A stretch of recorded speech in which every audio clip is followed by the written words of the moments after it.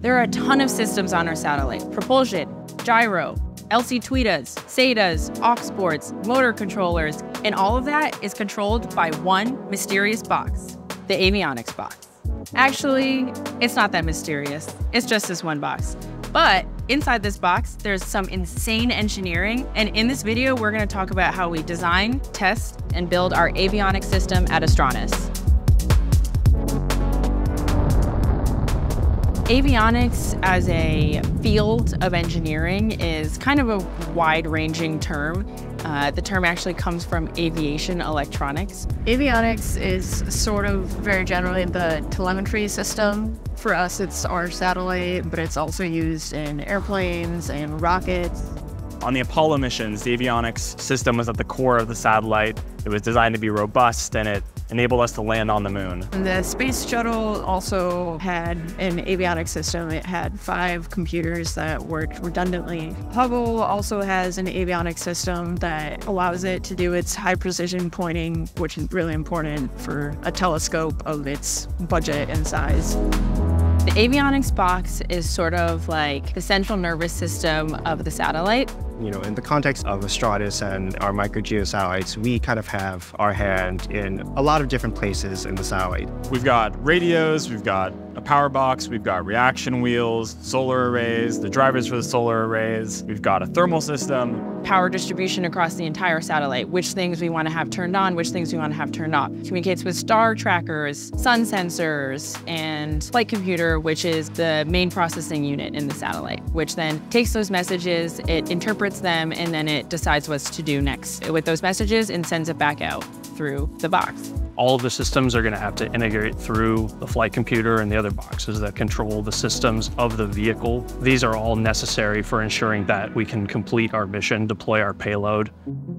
Designing a new system, you do kind of have to start with the requirements. The avionics system is very multifunctional in that different parts of the satellite ultimately use it. So there are different, I guess, internal customers with the satellite. It's not just about thinking what's best for my team, what's easiest for my team. We're sort of a hub of a bunch of different teams, thinking what's easiest for engineers on other teams, what's best for the systems that aren't just avionics. It's really important for us to understand how these parts are communicating with us and what is the goal of that system, that subsystem that we're working on. We meet with almost every single team in the company and try to get an idea of what this hardware is, what it does, what information we need to ingest, and how we need to do it. A lot of the time it just starts with conversations between different teams. I think on the avionics team, we're all kind of social people. We're big on, there's a question, just go ask them. Iterative conversations with people, can you do this? Can you make this work? And over time, you sort of narrow in on a design that works for everybody. So some of the considerations of building for the avionics system at Astranis is everything has to be reliable, and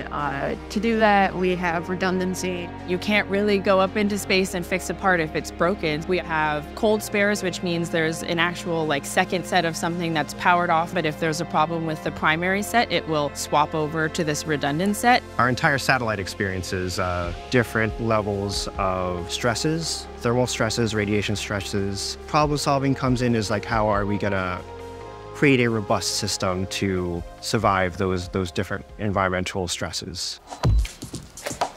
So this is the bus lab. Half of it is power, and the other half is the avionics section. This is where the magic happens. We have a lot of hardware in here, strewn across all of our benches. This is her. This is the Qual Avionics box that we have. We say it kind of looks like a beaver with its tail, which is like a power system over there. As you can see, it just has a ton of connectors on it because it talks to everything on the satellite. We're not just thinking about robustness and cost, we're thinking about ease of assembly. We're planning on building 24 of these a year. We're looking out for our production team. We're trying to limit the number of components in each box. We're trying to make sure that when these are assembled, there's less risk of anything going wrong. So I work on the printed circuit board layout team, basically taking all of the top level architecture and board designs from the electrical engineers and converting that into a buildable circuit board. something that we can manufacture and fit in a box and integrate into the full system. There's a lot of complex circuits that we have to design in order to meet our design goals. Thermal dissipation, they're thinking about signal integrity, power integrity. These are all things that are going to work into the layout of the board, the composition, the materials, the shape. I'm looking basically for different components that are tombstoned, for example. From the layout engineer perspective, check on that everything's populated basically. Because our systems are so complicated and we really need to make sure they're reliable, we test everything so much. That's why we have all of these test racks here. What is that? This is a disco rack. We name all of our racks. This one is actually not called disco rack. No, this one is just motor controller testbed 3. These ones are fun. This guy here is train rack. This guy here is velocirack. And this guy here, this guy is disco rack. So lots of satellites means lots of boards, means lots of testing. So this really optimizes our test flow and making sure all of our test code runs and is as flight-like as we can get it to make sure that, you know, any future boards that we're doing tests on will be okay to use on our satellites. A lot of wires. Yeah, lots of harnesses. This is the spaghetti monster of harnesses that we have. This is another spaghetti monster of harnesses that we have. These are war harnesses, and it's all for testing.